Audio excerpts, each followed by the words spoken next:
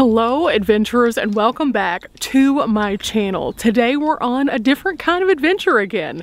I really enjoy sharing with you all pieces of history that stand out and can tell the stories of the past. I always say here on the channel that we need to learn from the past to make for a better tomorrow, and sometimes we can learn from the very places that are around us that oftentimes go overlooked, including cemeteries. That's right, today we're going to be learning from the past at a pioneer cemetery where there's actually a tragic story that will unfold before us. Today we are at the Henry Wickenburg Pioneer Cemetery. Now this cemetery, like many, tells stories of those who once inhabited the space. They called it home, they made it their own, and then something happened along the way where they were no longer here with us.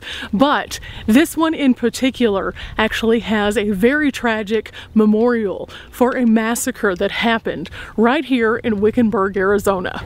This cemetery can be found in a strange place. Between two houses in a quiet neighborhood, you will find the path for the Henry Wickenburg Pioneer Cemetery. It seems as though it is almost forgotten based on its location. However, recent improvements show that people very much so are keeping the legacy of Henry Wickenburg alive. Wickenburg is best remembered for discovering the Vulture Mine and was the founder of Wickenburg, Arizona.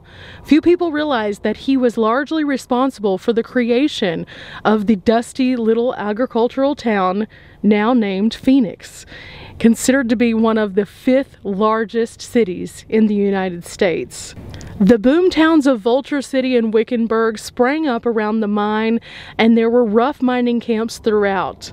These areas continued to grow and fully engulfed the area that is now considered to be the Phoenix proper area. Henry was a major contributor to the bankrolling of canal projects, which arguably are his most long-lasting, impactful accomplishment, because these led to the inception of Phoenix being an inhabitable space. Henry died of a gunshot wound to the head on May 14th, 1905. At the time of his death, it was ruled a suicide, although the circumstances were suspicious, and many people at that time believed that he had in fact been murdered. He was buried in the Henry Wickenburg Pioneer Cemetery with 5 of his friends, including Henry Cowell, Lydia Cowell, James C. Todd, James Chase, and William Wise. This was considered to be a private cemetery at the time. It was located on the hill that was owned by Henry Wickenburg. It overlooked the river and the town, and it was considered to be the place that Wickenburg called home. Now that we've learned a little bit about the founding father and his final resting place, we can learn about the storied past of Wickenburg by moving to another site just a short distance up the road. It's important for us to go for each one of these little locations along the way because they teach us something about the fabric of the community around us. Wickenburg today would not be what it is without these faces and these names and these stories. And so as we talk about the past, we can make for a better tomorrow by having these new brain wrinkles and celebrating these voices in a unique way. So now let's move on to the storied past of Wickenburg. Here you will find a sign that was placed by the Arizona Highway Department in 1937 that says Wickenburg Massacre. In this vicinity, November 5th, 1971, Wickenburg to Ehrenberg stage was ambushed by Apache Mojave Indians. Now again, they are claiming that it was the Apache and Mojave. However, they haven't actually deemed that they were completely at fault, as there are so many questions that relate to this site. During the Wickenburg Massacre, 7 were left dead after a stagecoach was ambushed in the desert just west of Wickenburg. The Wickenburg Massacre was an ambush and mass murder incident that occurred just outside of the community's bounds. The attack occurred on a westbound passenger stagecoach with 8 souls on board. All but 2 passengers would die in the attack. The site today remains enshrined in a bit of a rumor and controversy. Witnesses and written reports dispute where the bodies ended up following the attack, and the exact location remains up for debate. Nevertheless, it's a sad story for all those that were involved. The attack occurred on the morning of November 5th, 1871. The stage left Wickenburg around 7 in the morning and was headed west through the washes out of town. It was set to travel on a mix of washes and the La Paz Road toward Ehrenberg onto the Colorado River, and the final destination was the San Bernardino area of California.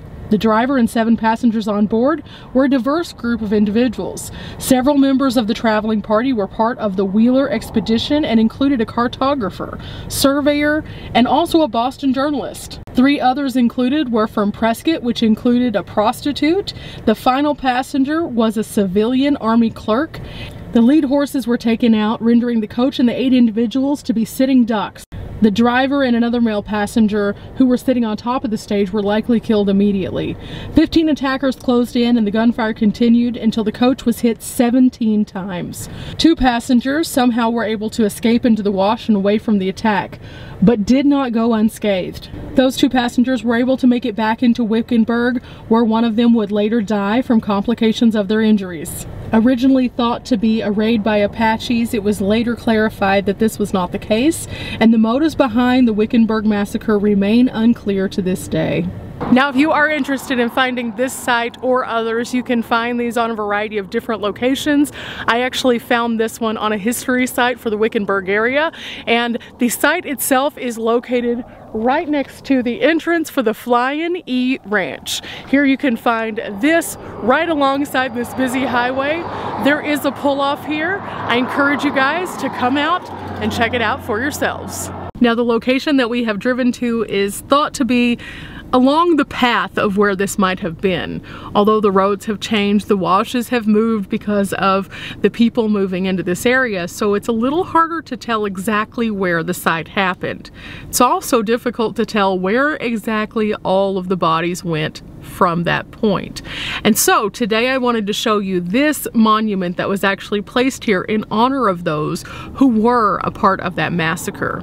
Again, every community has its stories, and starting off at the Pioneer Cemetery with the founding father and several other important people, it's important for us to see how the community was developed to create this place for this haven of stagecoaches and eventually others to come into this area.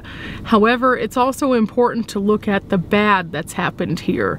From the positive also comes the negative, and it's important for us to find the balance in each. It's also important for us to pay tribute and honor those who were senselessly killed in this situation, as their murders still are considered to be what we would now call a cold case.